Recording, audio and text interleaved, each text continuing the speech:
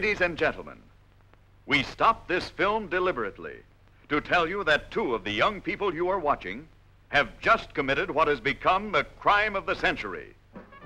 Do you know the strange relationship that existed between them?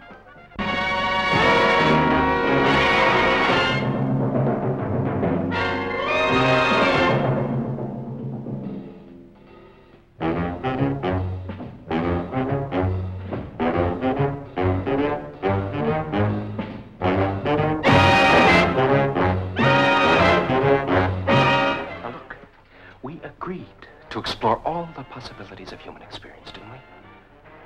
And they left no human experience untried. You have to attack me, Judd. I don't have to do anything. If I attack you, it's because I choose.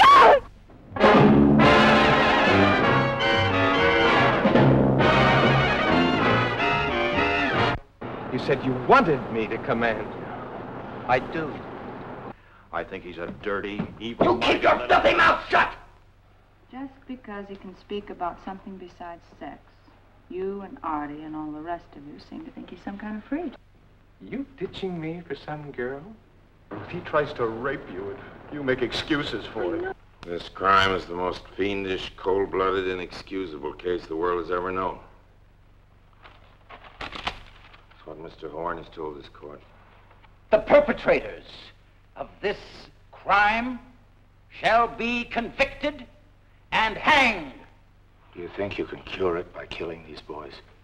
By hanging them, do you think you can cure the hatreds and maladjustments of the world?